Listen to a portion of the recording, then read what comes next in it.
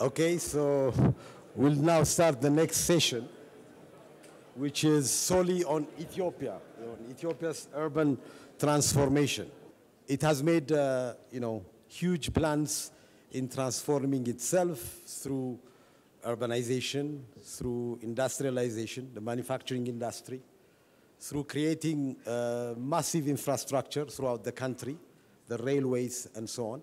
So Ethiopia has huge challenges in the future, and its population, mainly young, more than 65% are below the age of 30, and so on. So its transformation also is related to creating new towns all over the country.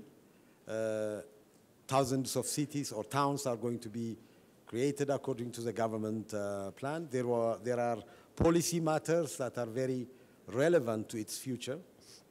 So we have a very intense panel, and then the second part will continue on Addis. Thank you, Fasil. So we're again doing this in three parts, and I'm sorry you have to deal with me again.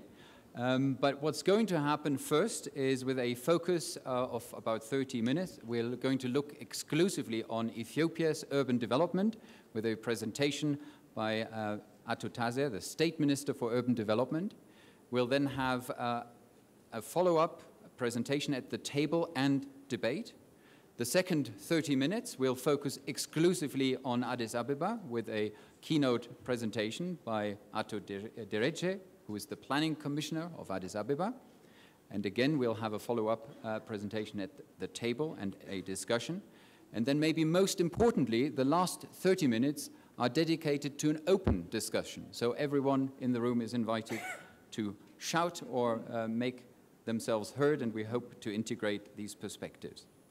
So I would now like to start with the first component of this on Ethiopia, urban development in Ethiopia. And I would like to remind all of us that yesterday we had already really important references towards a national perspective on urban development. Idlam Abera from the ECA asked the question, where's the national urban strategy in our conversation? It's so critical to inform what is happening. Edgar Peterson reminded us that the real urbanization of Africa